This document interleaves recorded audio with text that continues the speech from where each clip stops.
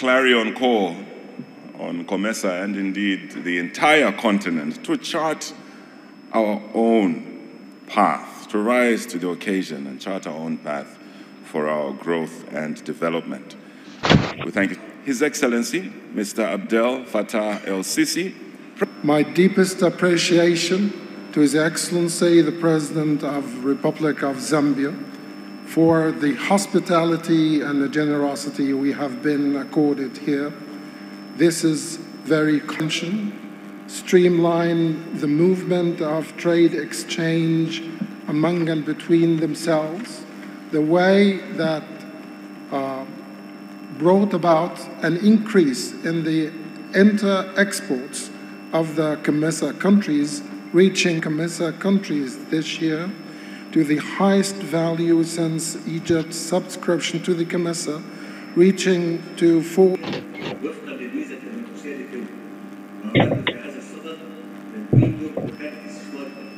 Excellency Salah Ahmed Jama, Deputy Prime Minister of Somalia. Your Excellencies, Honorable Ministers and representatives of Comesa Heads of State. Her Excellency, Mrs. Jessica Ebel Alupo.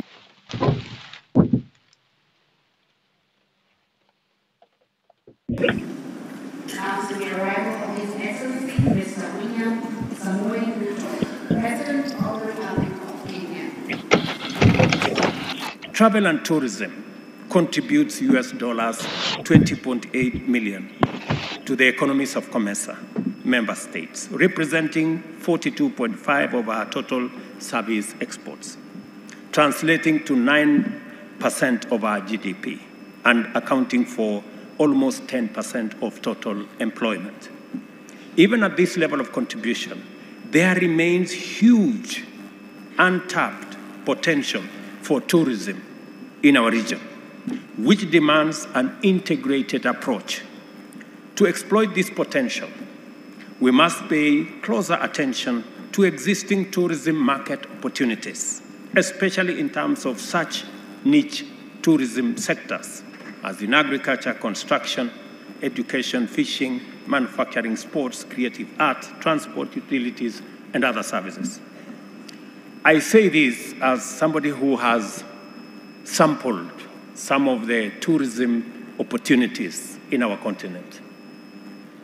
I think it was 2017, I came to see the mighty Zambezi, Livingstone. I stayed in Livingstone for a week, and I can confirm that Zambia is amazing. I was in Namibia to see the sand dunes in Namibia. I have been to Egypt to see the Great Pyramids. Africa is simply amazing. And we have huge tourism opportunities and potential. The only challenge is that it is segmented. We need to synergize our tourism product so that those who travel to our continent can sample our tourism products across national boundaries. And it begins with us as Africans putting our tourism destinations as #1. Before you imagine going to Dubai or going to somewhere in the US, please imagine going to somewhere in Africa. We have great tourism potential. Further, it is imperative for us to liberalize the service industry by pursuing accelerated conclusion of the Africa Continental Free Trade Area negotiations on trade in services. That is business, communication, financial, transport, energy, and tourism, in order to facilitate the growth of tourism and accelerate the expansion of the Comesa economy. I also believe that we can be much bolder and fully embrace the spirit of integration and the unity of our people and configure a regime of modular tourism packages, which entail complementary products in different countries designed to spread value throughout the region and offer an incomparable experience to all our visitors. This is exactly what I was saying. I thank the Secretariat for directing our attention to these important matters and facilitating a highly rewarding and long overdue conversation on the opportunities we can unlock through joint effort.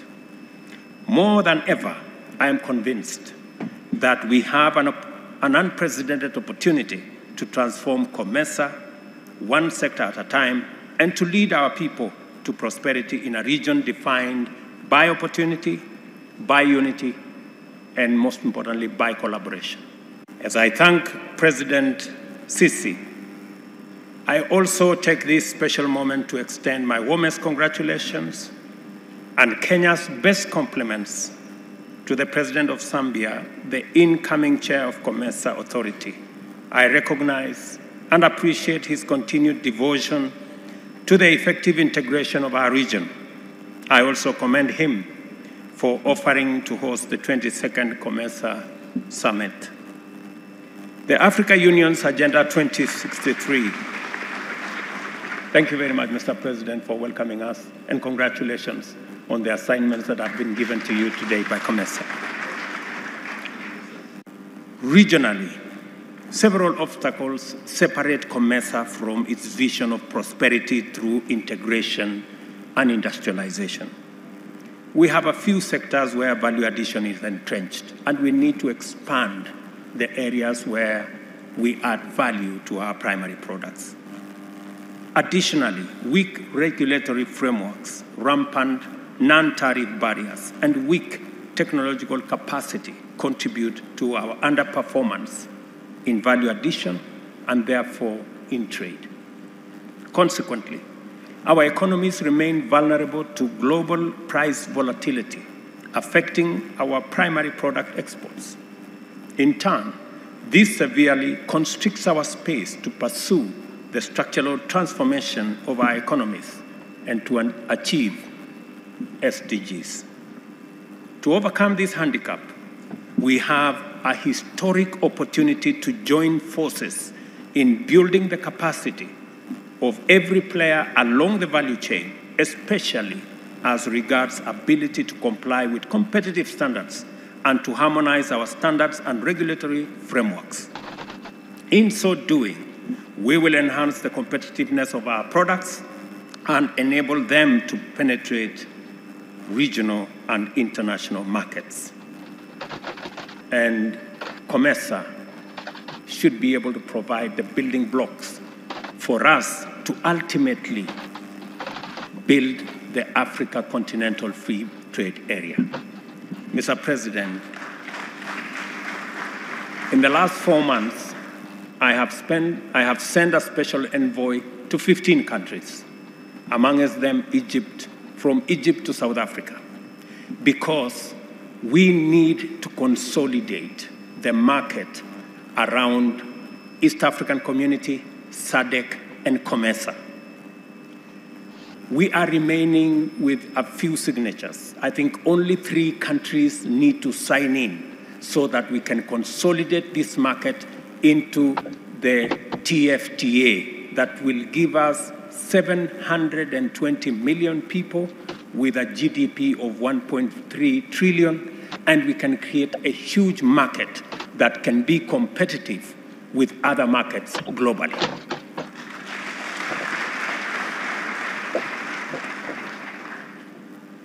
Your Excellencies, time is of the essence. We need to persuade the few countries that are remaining so that we can actualize this market, eliminate unnecessary non-tariff barriers, eliminate unnecessary tariffs that are already built in our tax regimes, so that we can trade more within our region. There is absolutely no justification for us in Africa to remain at 17% of intra-African trade when others are at 70%. There is no justification. It is not wise, it is not intelligent, it is not right.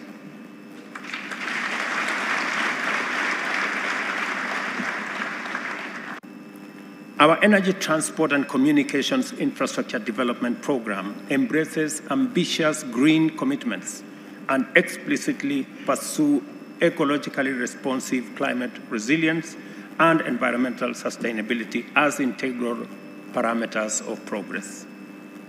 We have found many partners for our green agenda and investors, as well as other development partners, to complement our efforts to mainstream and institutionalize green investment. Our sense of urgency in this matter is informed by reports from the United Nations Environmental Programme, UNEP, that to fulfill the SDG by 2030 and the net zero aspirations by 2050, the world must invest approximately US $6.9 trillion annually in the necessary, sustainable, resilient infrastructure. On trade, the combined population of Comesa member states at 580 million, with a GDP of US $768 billion, is a tremendous opportunity. The potential for intra-Comesa trade is simply enormous, and the demand for value-added products is bound to keep growing well into the future. Value-adding offers higher returns, incentivizes industrialization, enhances productivity, deepens technological advancement, increases high-quality jobs, bolsters wealth creation, and promotes competitiveness. There is a very strong case for us in Comesa to shift away from primary production, especially of agricultural commodities, to industrial manufacturing across all sectors. I listened to you, Mr. President, and you spoke to this subject. We cannot continue as a continent to be a continent that exports primary products.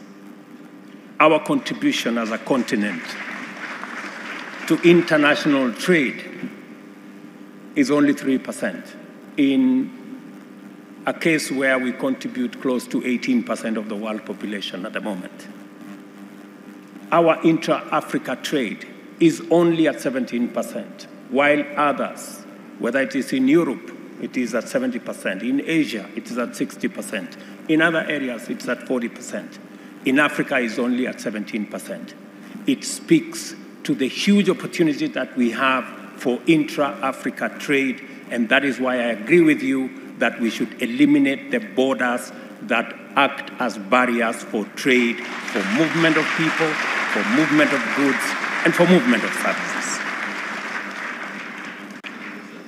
The Africa Union Agenda 2063 and the United Nations Sustainable Development Goals, as well as Comesa's strategic objectives, have been incorporated into Kenya's National Transformation Agenda to empower us to pursue opportunities locally and further have a field coherently, consistently, efficiently, and effectively.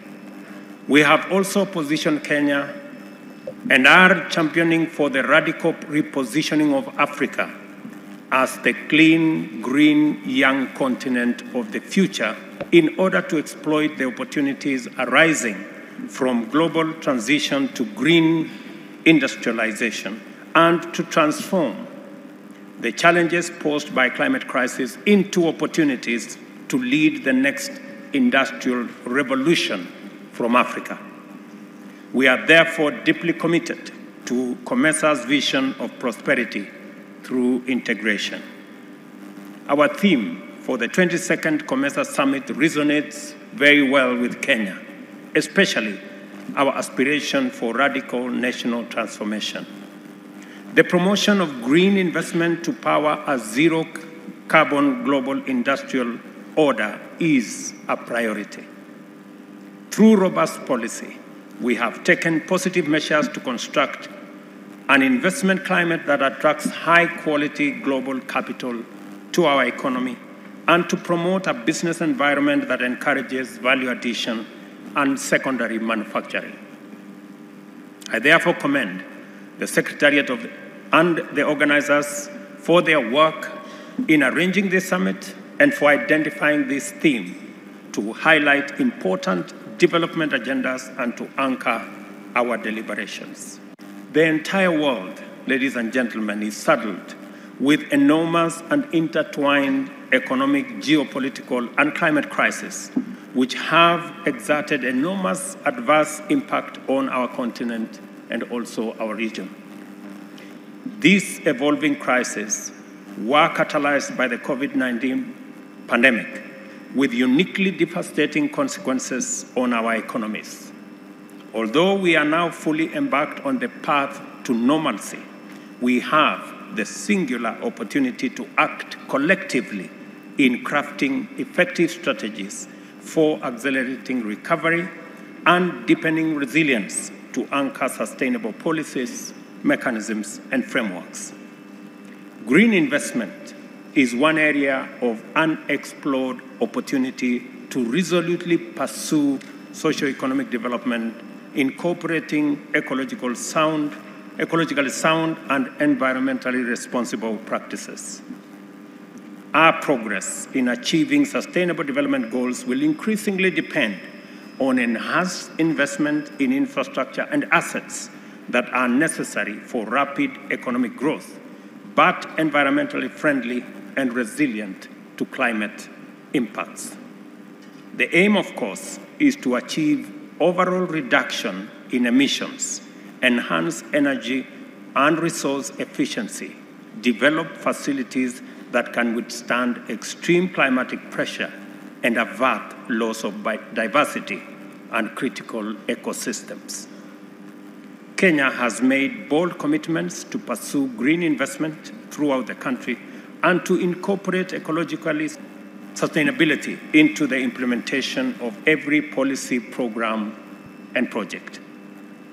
This way, we shall be constantly vigilant to opportunities to implement initiatives ranging from solid waste management to agroforestry as urgent strategic investments.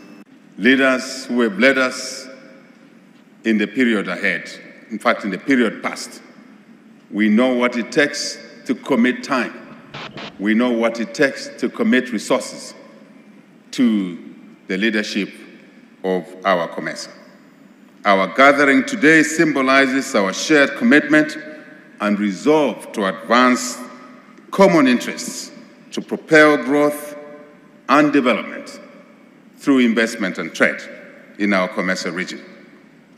We are meeting against a backdrop of slowed growth, some of it caused by the COVID-19 pandemic, some of it caused by instability on our own continent, which really should not be allowed to perpetuate for years and years. We've seen a lot of instability on our continent and it's slowing our work and efforts down.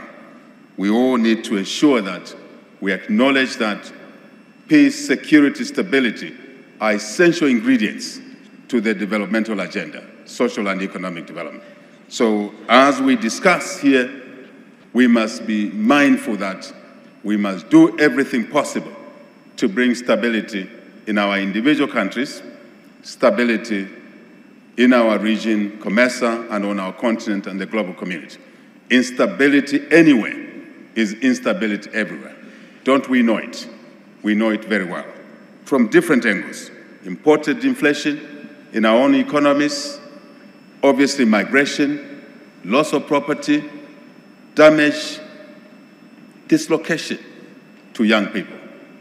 Those can never be ingredients that we need to have around us in our quest to achieve development. We need to stabilize our Comesa, obviously our continent and the world. We have a mammoth task ahead of us to take stock of where we are, obviously where we're coming from, where we are, and define growth and the path we want to walk towards that growth that is resilient and can survive, can ameliorate the exogenous variables that we face, forces outside our control, are better managed when we are stronger, when we manage the variables that we control much better, then we can survive these shocks. And this is an obligation we have, and we don't have a choice in it.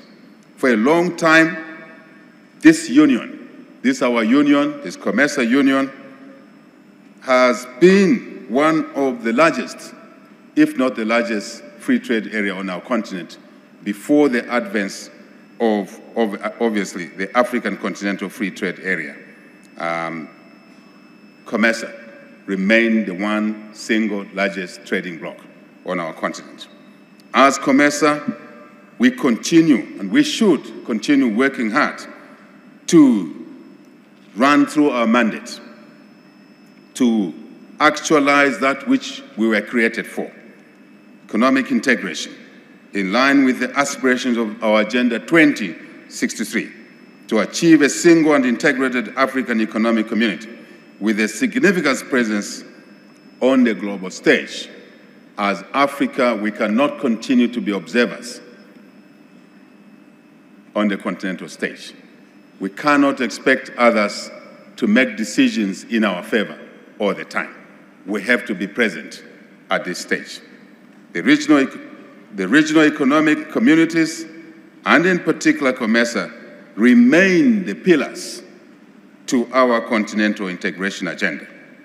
We need to leverage the economies of scale presented by the size of our region, just the sheer size of our region, with a population of around 583 million people, a gross domestic product of over $800 billion, and indeed a geographical area of 12 million square kilometers. Yes, this landmass has the resource endowment that should allow us to exploit them properly, to manage, to work towards reaching our agenda. It's very important that we as a continent and as Comesa acknowledge God's gift to us, land. Not just land, but fertile land, water. Not just water, not salt water, but fresh water. And indeed, other attributes, other agronomic conditions, hydrological conditions, as I mentioned. We must make maximum use of this in our quest to better the lives of our people. The work that lies ahead before us as a body is true and full economic integration. And the theme for this summit, namely economic integration for a thriving Comesa, anchored on green investment, value addition, and tourism, is a reflection of our collective awareness that economic integration is the great challenge and need of our time. There is no doubt in my mind that we all agree about the necessity of economic integration. But I'm concerned that we as a body are not yet pursuing it with the urgency it deserves. From my perspective, we must accept two realities that necessitate that we move with speed on economic integration. The first of these realities is the devastating period we find ourselves in. Since 2017, ours has been a block of nations under multiple devastating assaults. In that 6-year period, we have had Cyclone Idai, tropical storms Ana and Gombe, and Cyclone Freddy. In that same period, we have suffered droughts, the effects of the war in Eastern Europe, and wars within the African continent, some of whom are just proxy wars, and outbreaks such as COVID-19 and cholera.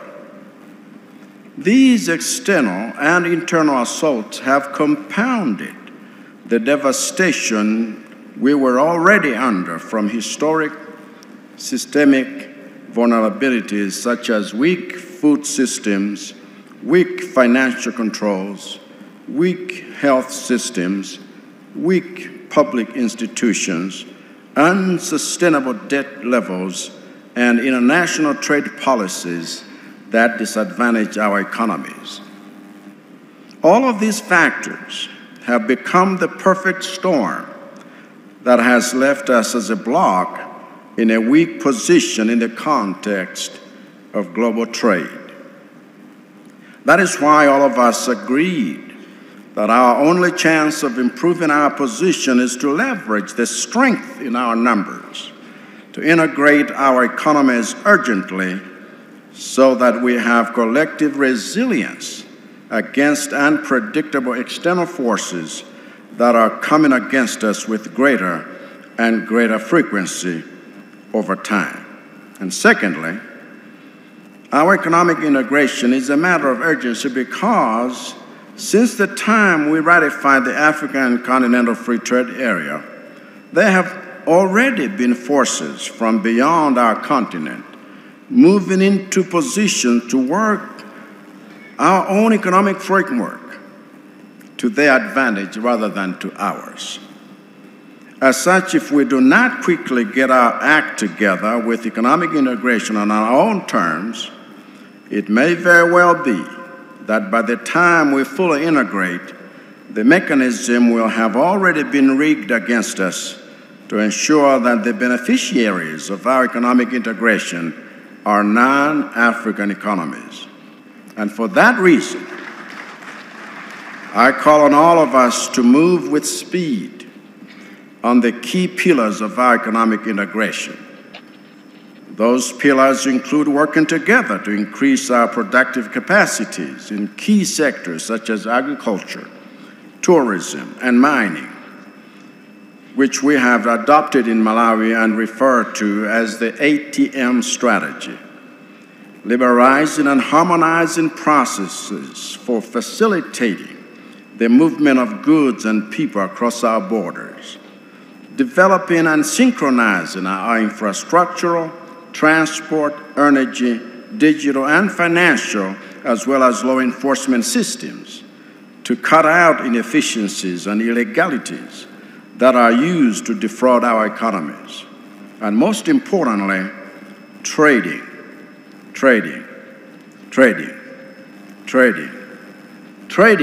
and more trading amongst ourselves. That is what we must do, and we must do it now with no apology to anybody. And thank you for your attention.